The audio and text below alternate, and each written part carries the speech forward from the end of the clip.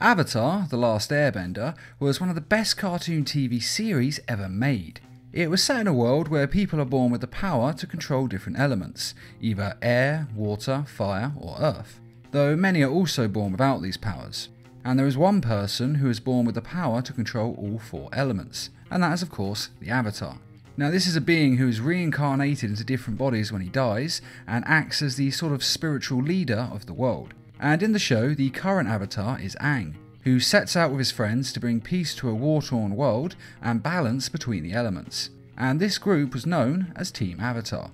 And this video is going to go over the possible Lantern Corps for Team Avatar. Now before we begin, for those who don't already know, Lantern Corps are organisations that have rings that give their wearers superpowers, and they are powered by different emotions.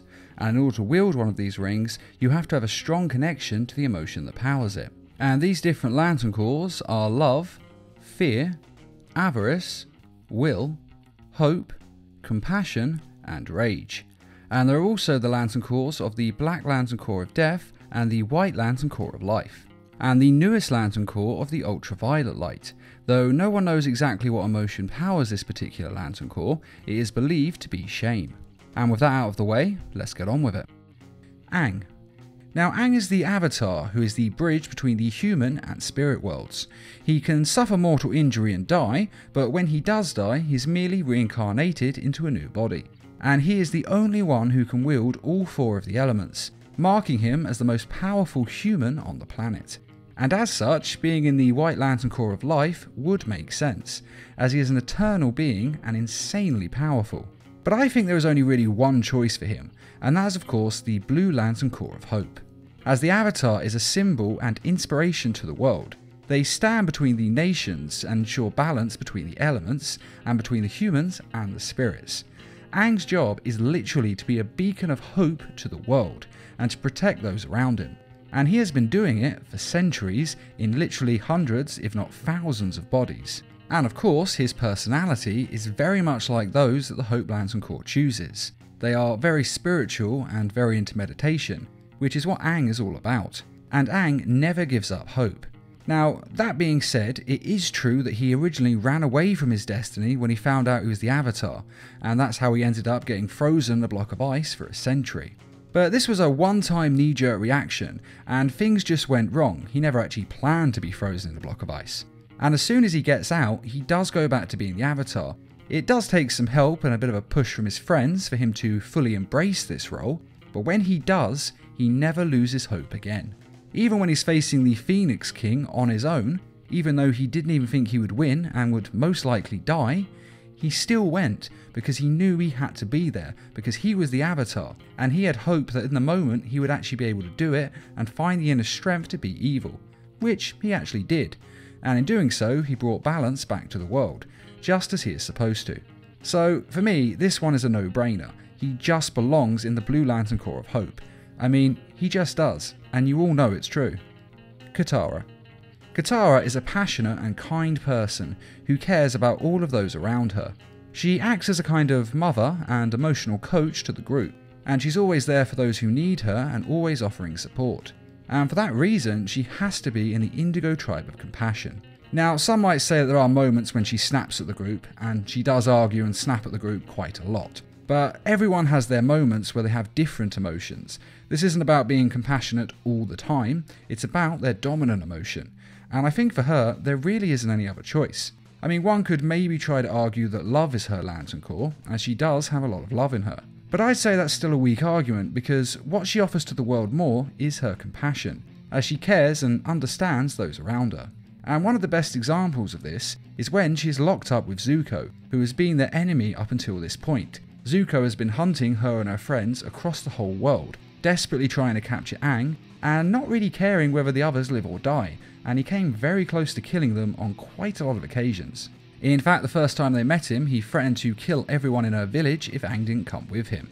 And yet, despite all of that, after sitting down and talking to him, hearing his story and understanding his life and his pain, she's actually prepared to use her special spirit water to help heal his face. Now, she can only use this once, and it's a very special item. It's actually one of her most precious possessions. And yet, she is prepared to give this up, to sacrifice it for her enemy, someone who, as I said, has hunted her across the planet. And I think you'll agree that that is nothing but pure compassion. I mean, some people might say it's naive, and okay, it kind of is. But at the same time, it's incredibly compassionate, and that's what we're talking about. And Katara is like this throughout the whole of the show. So I think you'll agree that she has to be in the Indigo Lantern Corps. Zuko. This one is pretty obvious. I mean, from the very beginning we see nothing but a seething rage from Zuko. Though as we learn about his backstory, we do see why. I mean, his father actually used to say to him, "My father says she was born lucky. He says I was lucky to be born." Which pretty much shows that his father never cared about him, he only cared about his much more talented sister. Basically, there isn't any unconditional love there, there's quite a lot of conditions. He only loves the best. Now to be fair, his mother did give him unconditional love, but then she died. Although as we learn in the comics, she actually sacrificed her life to save Zuko's, and she actually wasn't dead, she was just sort of in hiding. But even so, Zuko then grew up without his mother, and only had his father, and his father actually seemed to hate him even more, even forcing him to fight him in arena for no reason other than he'd annoyed him a bit in a meeting. And basically, he just wanted to beat his son up. And then when Zuko refused to fight his father, as he loved him too much, his father then decided to burn off a portion of his face. I mean, this is some insane level of child abuse. But it doesn't end there. After this, his father decides to banish him and gives him an impossible task to achieve because he doesn't actually want his son to return. He is so ashamed of him, he just wants him gone. I mean, talk about adding insult to injury. So we not only see where Zuko's rage is coming from, but I think we can all agree that it is 1000% justified. Now, towards the end of his story arc in the show, he does kind of overcome this anger and learn to be a more calm and balanced individual. In fact, when he overcomes a lot of his issues with his father, he actually loses the ability to properly firebend, as it was his rage that fueled his fire.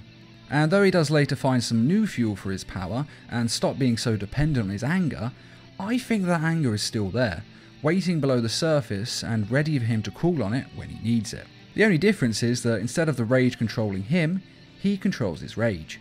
So even at the end, I think that rage is still there, and it still marks him as a Red Lantern Corps member. Now with that being said, he did overcome his rage, so you could argue that he's now in the Hope Lantern Corps, as Hope has pretty much been established as being the opposite of rage, at least in as far as the Lantern Corps mythos goes. So I will admit that Hope is a possibility for him at the end of Season 3. But personally, I still feel like the Red Lantern Corps is right for him, even at the end. But you may disagree, and I admit that Hope could work, so this really could go either way. Sokka. Now, unlike the rest of Team Avatar, Sokka has no superpowers. He can't actually bend any of the elements. But he makes up for this with his mind, coming up with attack plans and strategies to win the day. Now, he's quite goofy and silly at times, but his greatest strength and greatest quality is his ability to assess a situation and see the best way to handle it. Now, he may not outright be the team's leader, but he is the one who forms all of their strategies when they go into battle, or even are just working out how to achieve a goal in an episode. So for me, that signifies that he belongs in the Green Lantern Corps of Willpower, as he has the will to not give up, and to use his mind to work out how best to turn a situation to his advantage, which is one of the best qualities a human being can actually have. And perhaps the best example of his willpower is that, as I said, he doesn't actually have any superpowers and can't bend the elements, and yet he is still considered an equal on Team Avatar. And time again, Sokka shows us that you don't actually have to have superpowers to do great things. You just have to have the willpower and the drive to do them. And if you do, then you can accomplish any goal that you set out to. How are you gonna fight without your bending? I seem to manage. Like I said, he could easily give up. These people have amazing bending powers, and he doesn't. And yet, he still carries on regardless. So he definitely belongs in the Green Lantern Corps. Toph. Toph is blind, and her family has always seen her as weak, as a precious little bird that needs to be put in a gilded cage for her own protection. Yes, I've let you have far too much freedom. From now on, you will be cared for and guarded 24 hours a day. And she hates this. My parents don't understand. They've always treated me like I was helpless. So she set out to be a badass, and let's face it, she does achieve this goal. But she also tries a little bit too hard to be strong and independent. But nevertheless, this tough and intimidating personality that she has does mean that she qualifies for the Fia Lantern Corps, especially when she's grown up. And let's face it, Toph would absolutely love the idea of being in the Fia Lantern Corps. And good guys have been in this corps before. I mean, in the main DC universe, both Wonder Woman and Superman have both wielded Fia Lantern rings, so it could work for her. But I think I'd rather see her in the Life Lantern Corps, as she was born blind, which is a perfect reason to not explore and travel. I mean, it's a golden excuse.